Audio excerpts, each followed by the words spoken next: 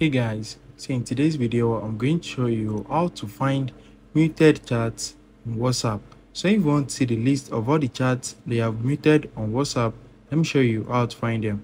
So when you open your WhatsApp application, you can swipe left on any chat, click on this more icon, and you're going to see the option to mute the chat. So you can mute it for 8 hours, 1 week, or mute it always.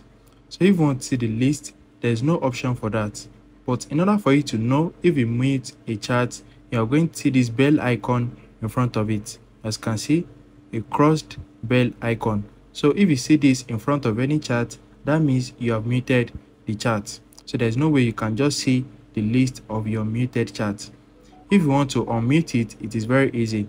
Just swipe left on the chat again, click on more, and you're going to see the option to unmute it. And that's it.